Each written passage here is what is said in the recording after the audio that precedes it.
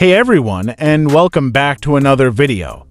Today, we're going to walk you through the process of installing the Dolby Atmos Sony Xperia 5 V Port Magisk Module on your rooted Android phone.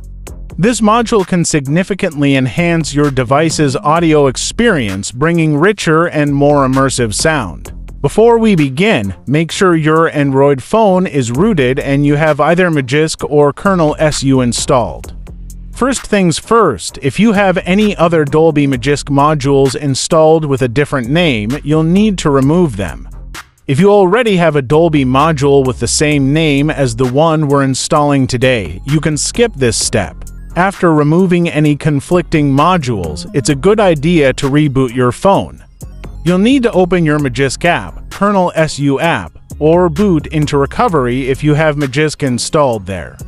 Once you're in your preferred installation method, you'll need to locate and install the Dolby Atmos module. After the Dolby Atmos module is installed, there's one more module you might need.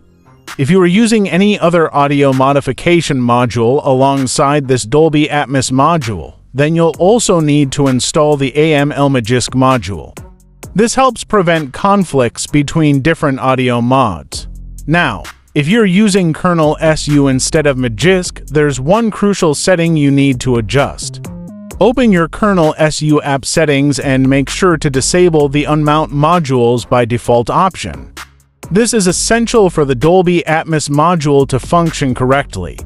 Finally, after installing the modules and adjusting the KernelSU setting, the last step is to reboot your phone. And that's it, you should now have the Dolby Atmos Sony Xperia 5 V Port Magisk Module successfully installed on your rooted Android phone. You can now enjoy a significantly improved audio experience. Thank you so much for watching. If you found this video helpful, please give it a like and subscribe for more Android customization tutorials.